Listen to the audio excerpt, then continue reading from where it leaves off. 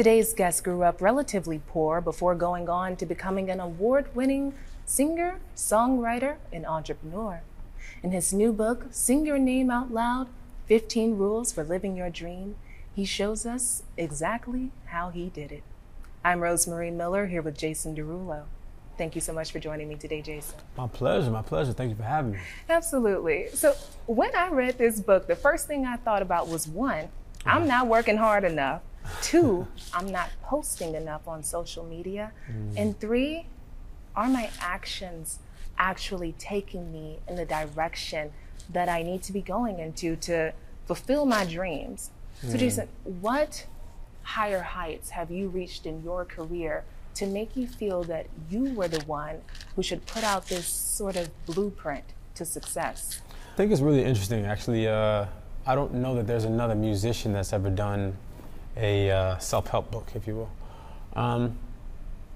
So for me, I'm somebody who has worked with all kinds of people, you know, from people that are just starting out to the largest people in the world, you know, in terms of fame and notoriety. And I always love reaching out and helping different creators and of all kinds, right? Like when it comes to social media, when it comes to music, from producers to writers to all kinds of people. You don't necessarily have to be the person that has all of these hits for me to want to come and work with you. So I've seen dreamers of all kinds. And I've seen a lot of dreamers kind of put their dream aside because of what their parents have told them, or them feeling like they need to go in a direction, go to grad school, and like that is the only route, you know, to be a success. Also seen a lot of older folks that think that it's too late, you know, and their dreams have already passed them. So I wanted to write this book because I've went through a lot of high highs, a lot of low lows, and I've bumped my head a million times, and I wanted to give somebody some inspiration based on my experiences. I've lived a very crazy life, I think. And I was able to kind of pick my life apart and figure out the times where I made like the largest leaps and what I was doing during those time periods and what made those time periods different to other time periods.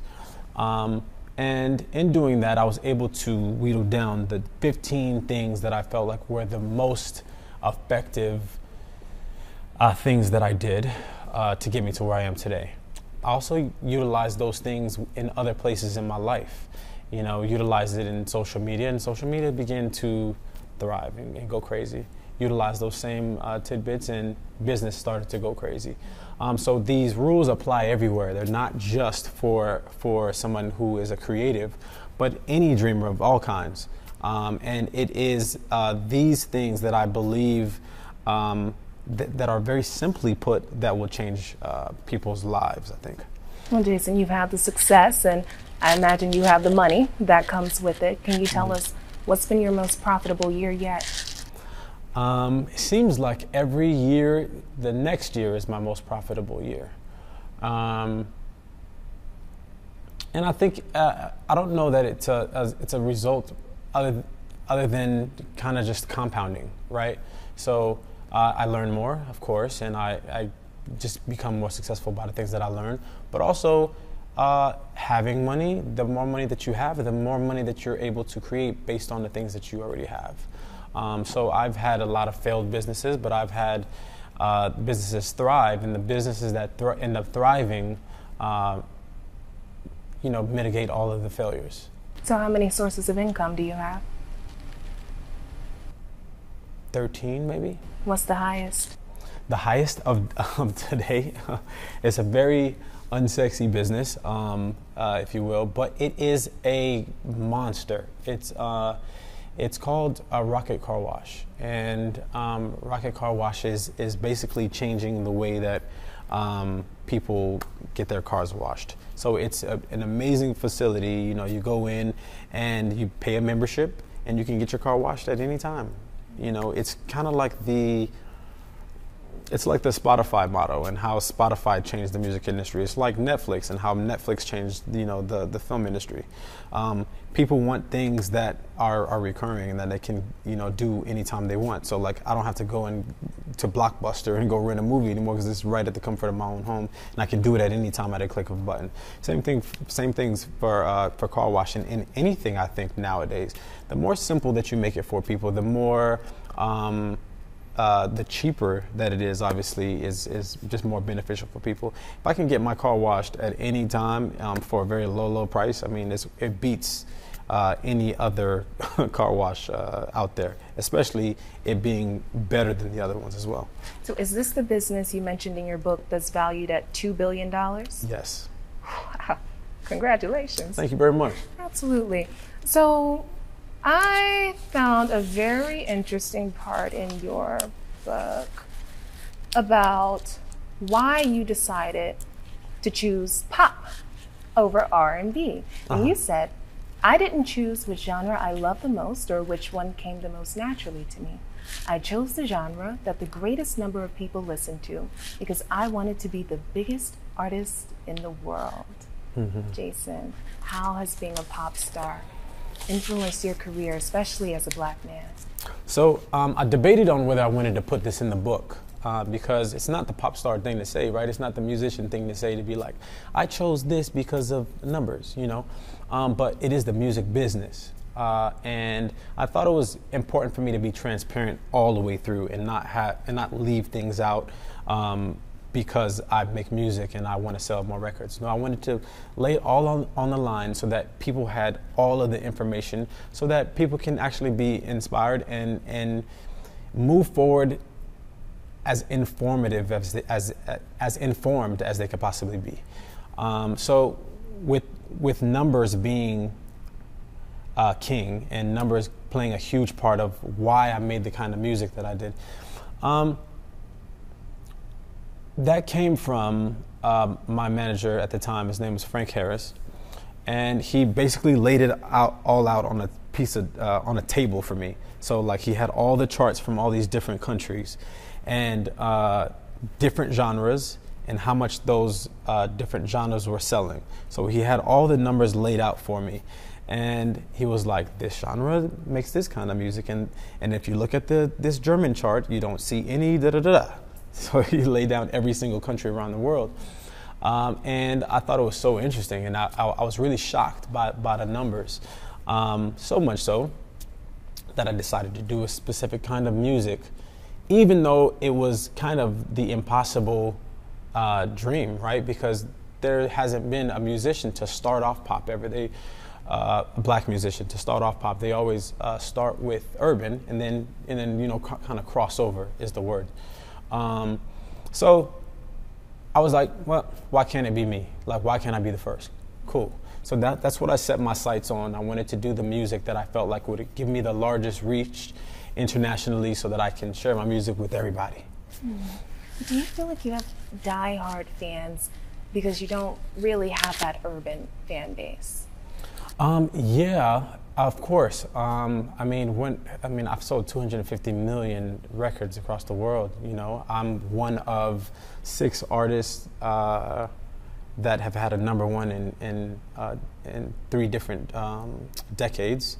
One of 5 male artists who has had a number one in the UK in 3 different decades. So that's America, that's the UK. I mean, we could go on and on and on. It's not because of me, it's because of the fans, obviously, and what I've been able to create. Hopefully what I've done thus far has inspired, many fans out there. But again, the numbers just don't lie. So what you've done thus far, I remember you mentioned in your book about auto-tune. Point blank, does Jason Derulo still use auto-tune in his songs, yes or no? Oh yeah, so auto-tune is a norm. It's so music has really shifted from the days before auto-tune and the days after, and people's ear hears music very different now than they did before. So when you hear a song now, if imperfect in any way, people's ear hears it. So you can't be slightly off tune.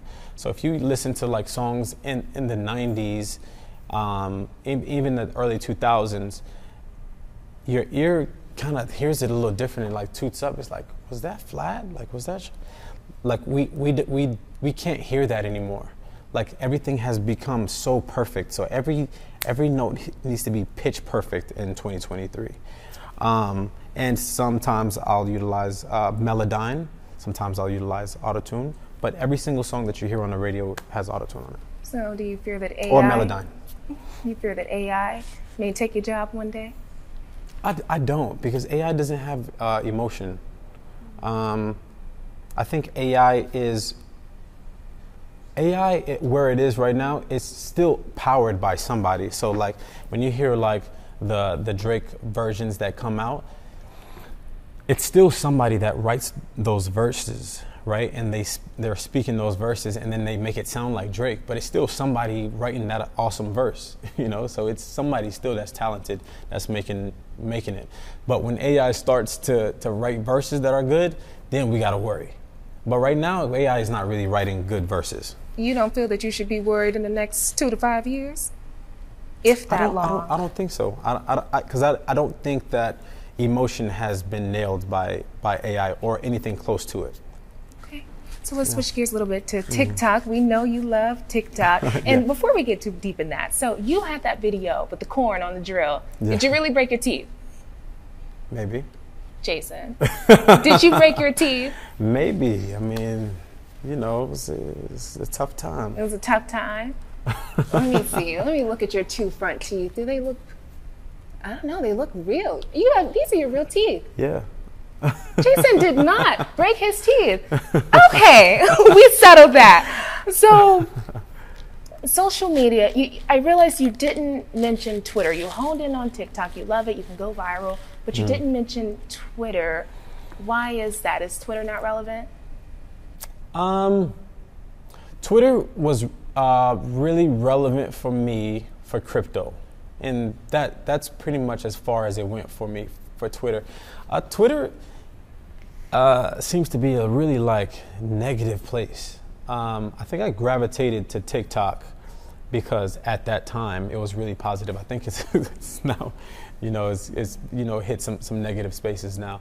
But I really gravitated to it because it seemed way more positive, uplifting, and people were just like doing things that they love, you know, and I think that's a beautiful thing. Twitter, like you type your feelings. I mean, it's like, you know, wake up in the morning, like, this is how I feel today. It's just not really, it's not organic to me. So TikTok, I'm sure you've seen in the news that it could potentially be banned. What are your thoughts on that? I would find it very, I mean, it would be really difficult to make that happen, I think.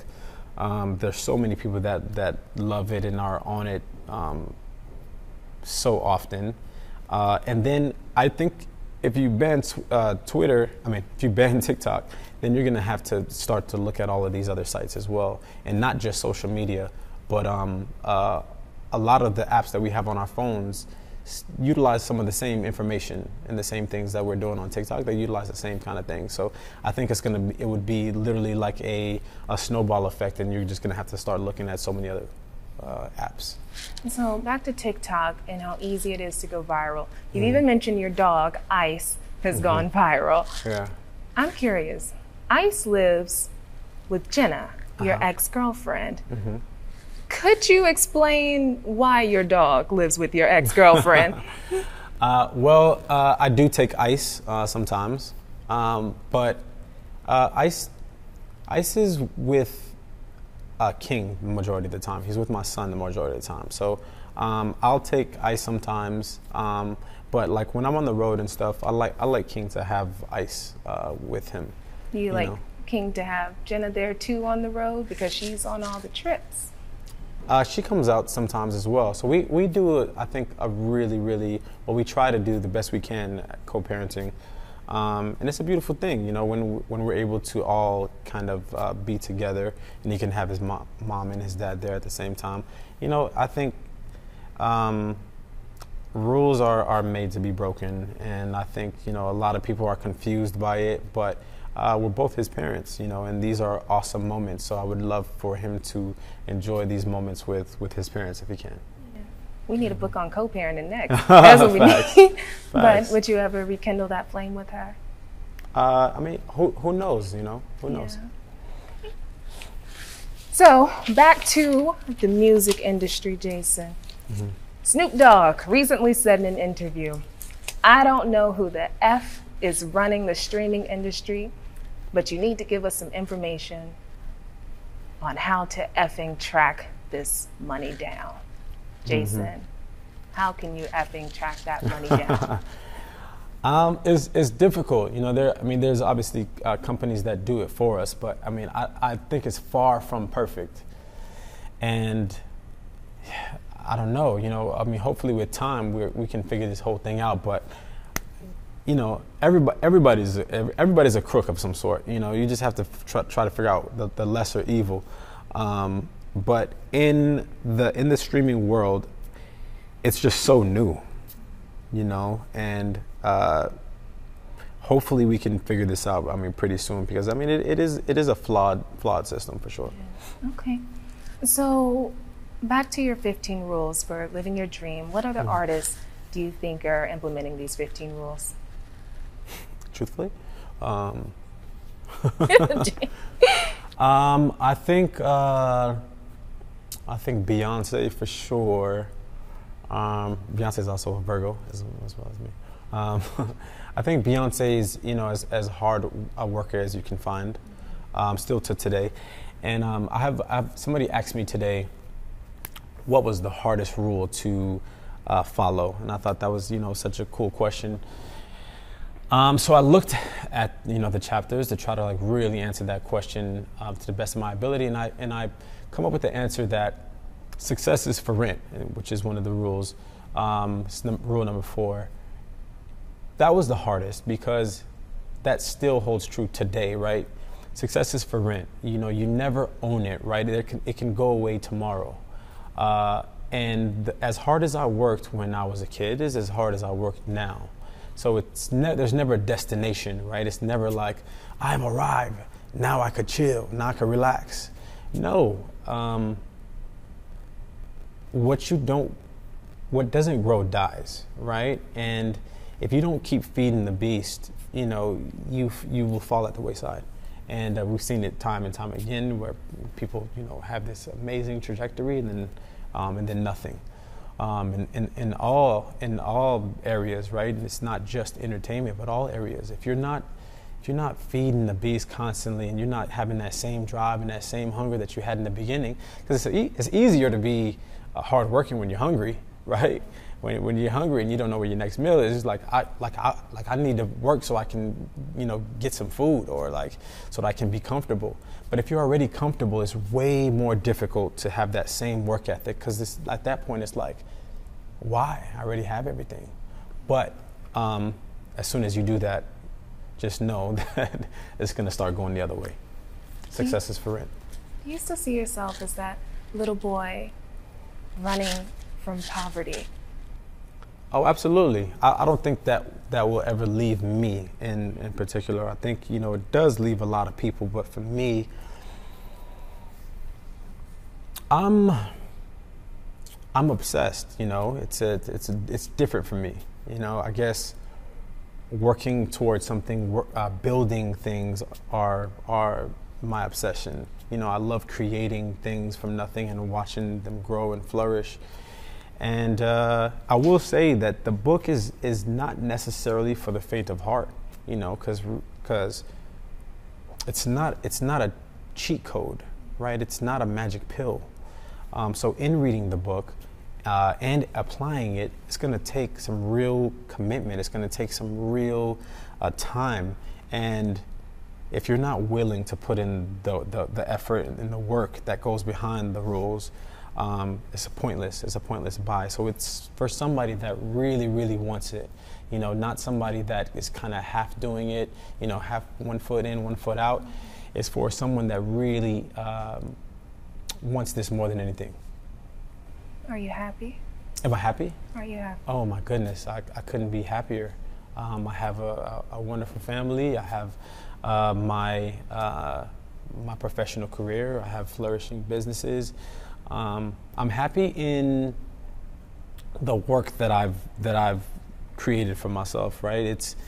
It's a happy thing to do what you love every single day. It's my favorite thing to do, literally, to turn the lights low, create a song.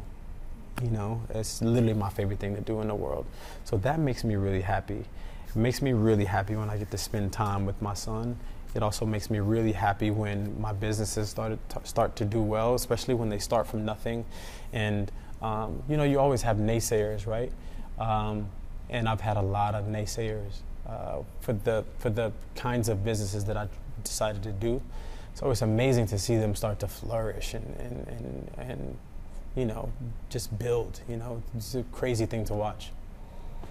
I asked that question because I've seen successful people, very successful people, just end it all. They have it all, they've gotten everything they've ever wanted, but they ended it all. Which is why I really want to know, Jason, if you were happy. Yeah, I mean, you see that way too often, and I think that probably comes from a place of not having purpose anymore. You know, I think those people like lose the sense of purpose. You see that a lot with kids, rich kids. You know, they were handed a lot of things within their lives, so it's hard to find the purpose for themselves. You know, and I think that in itself is the most important thing within life, is to find what your purpose is and what makes you happy. And you have to chase that, like whatever that is. Like that's another reason that I decided to do this book, because I am genuinely happy and I want that for everybody, you know. And I've had, you know, all of the money and all of the things, but the things don't make you happy. You know, it is the I mean, it's, for everybody it's something different, but for me it is my passion, which is music and creation and entertainment. That's what genuinely makes me happy, and the fact that I can do that as my job is why I have a happy life. You know, if I didn't have that, I wouldn't be nearly as happy as I am. Well, you found your purpose at 4-year-olds. What advice do you have for someone who's looking for it at 40? It's never too late. I have just started my adventure with business. You know, I'm 33 years old. I'm just starting that. You know, back in the day, I would just invest in people's companies that were like coming up and be like, oh yeah, I'll invest in that, da da da da. But in my 30s is when I started my adventure creating businesses, and it's never too late. I feel like my journey has just started, and it's not just now flourishing, right? So you can't listen to the outside noise, you know, because there's no rules, especially in the day and age that we live in with social media. I've watched people's lives transform from, you know, the young kids to the elder adults, you know, just by posting things on social media. Things change, you know, with you putting the right effort, the right time, taking the right steps, you know, literally anything is possible at any age. And they'll be able to go toe to toe with the best person on the planet. Have to. That's the goal. Who's that person for you? I mean, it depends on what sector, right? So within business, there's somebody different than within music. You know, it's somebody different. Music, definitely Michael Jackson. You know, that was always what was in the back of my mind. You know, you got to be as delusional as they come. You know, because I think the problem is when you're growing up, and say, for instance, you want to play basketball, and you're playing against all the kids around you, and you're like, oh yeah, I'm really good. I'm whooping all these guys. I'm good. The problem is none of those kids are probably going to the NBA. So that's not your competition. You need to look at who the competition is at the top. That's your competition. You know, it's not everybody that's around you. You need to look. You need to dream bigger. You gotta aim for the top. And if you fall short, that's still a beautiful thing as well. But we're not focused on falling short. We're focused on what the actual prize is. What the actual prize is. Well, Jason, what's next for Jason Derulo, the man, and Jason Derulo, the artist? I have some really cool music that I just released. Really excited about these 3 different songs. I'm Glad You Came, Slow Low, and When Love Sucks. A long form album is finally coming in October, and it's really a special project because I was trying to figure out what I could do to bring people back to the album party, you know, and I knew something had to be really, really crazy different to bring people back, because everybody's like one and done. It's like, you know, this song, put my playlist together. So I came up with a audio film that is gonna go hand in hand with my album, and I couldn't be more excited. I have some of the best people working on this project with me, and it's been an absolute dream working with you know, a ton of these actors, as well as the producers of Twilight are producing it, as well as some amazing musicians. You know, I always work with really fantastic musicians, but this project is something that I feel like will change the way that we listen to albums. I couldn't be more excited. Are you sure you couldn't be more excited? I literally couldn't be more excited about this thing. Thank you for doing this interview with me, Jason. My pleasure.